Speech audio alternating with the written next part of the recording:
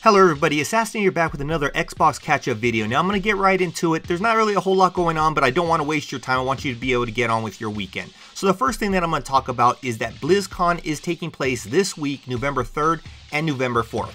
And based on the image on screen, you'll see that they're going to talk about what's coming next for Overwatch 2 and Diablo 4. We kind of know what's going on there. But we'll also get to see some information on the unannounced survival game, which I'm hoping comes to the Xbox console. I know that Blizzard kind of releases a lot of their stuff for PC, but now that they're owned by Xbox, hopefully now they'll make something for the Xbox. Now, if you are a Blizzard Entertainment fan, there will be a lot more for you because a lot of those games are for PC, like World of Warcraft and Hearthstone, just to name a few. But for us Xbox players, which is basically what I do this video for, there's not really a whole lot that I expect this year. Now next year, there might be more, just because like I said, Xbox did acquire ABK. Now, opening ceremony is over 2 hours, so if there's any big announcements, it'll probably be during the first 2.5 hours of the show. And if there's anything big coming to Xbox players, I'll make sure to put that in a future Xbox catch-up video. Now, the next event that Xbox will be attending is Paris Games Week, which is taking place from November 1st through November 5th.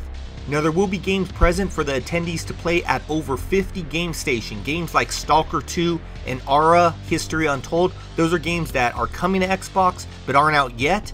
So they'll have those games for attendees to play along with already released games or games that will be released by then, like the party game Headbangers Rhythm Royale, which is coming to Game Pass this week, along with Justin, again releasing this week. And then on top of that, you'll be able to play games like Starfield and Forza Motorsport, which have already been released for over a couple weeks. So I don't think we're really going to get anything new from that show, but it's still one to look out for because you never know. Now we're moving on to the topic of release games. So the first game that I'm going to talk about is Metal Gear Solid Master Collection Volume 1, which was released on October 24th. Now you can buy the whole collection or each game individually digitally. Now I do want to give a warning, I'm not hearing very good things about the console version, which to me is kind of sad because there's a lot of people that will be playing Metal Gear Solid for the first time, and this is going to be the first impression and it's going to be bad. So hopefully Konami can get this fixed soon so players can actually enjoy the game like they did back in the day. Then the second game is Ghost Runner 2, which released on October 26th and has a Metacritic score right now of 80. Which isn't too bad, and I do actually plan to play this game after I complete the first one. But there's just so many good games out right now, I'm going to put this one on the back burner. Along with Alan Wake 2, which released on October 27th and has a Metacritic score of 91 on the PC, as the Xbox version doesn't have enough reviews to display a score yet. But I'm only hearing positive things about it. I've seen the score for the other console, and I hear that Xbox's version is actually running better. So when said and done, the Xbox version score will probably be anywhere between 87 and 91.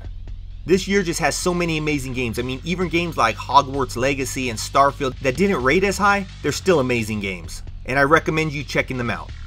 Now in the next topic, we're going to talk about the changes at Xbox. So Phil Spencer is still at the top as the Xbox CEO, but now we have Sarah Bond as the president, and Matt Booty as the president of game content and studios, which includes ZeniMax and Bethesda.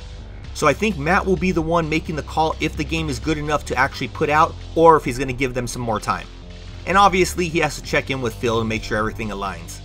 Now the image on screen shows the Xbox gaming and marketing leadership, and it includes Bobby Kotick, who is there as the Chief Executive Officer of Activision Blizzard, but he'll be replaced in 2024. So this image will change in the near future. Now overall, I think Sarah and Matt are great people that are there to help the Xbox brand grow and giving the players what they want as long as it aligns with Xbox vision. Both of them are a great reflection of their leader Phil Spencer, who has turned the Xbox ship around for the good. The future is looking bright for Xbox, and I think it is now on the studios to develop quality games over quantity, as Xbox now has over 30 studios with some working on multiple games. So there's no rush for them to put out the games. Yes, I want to play the games as soon as possible, but I don't want them to release them in the state that they did Redfall, releasing it and then saying that they'll fix it with updates.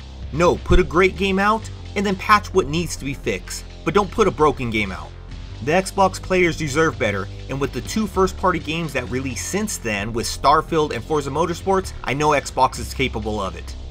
Now the last topic is that Phil and team has been putting a lot of flyer miles over the last week visiting the different ABK studios, with the most recent being Activision in Santa Monica, California. where an Activision spokesperson was quoted saying, "We are a team, Team Xbox, and this is the beginning of our journey."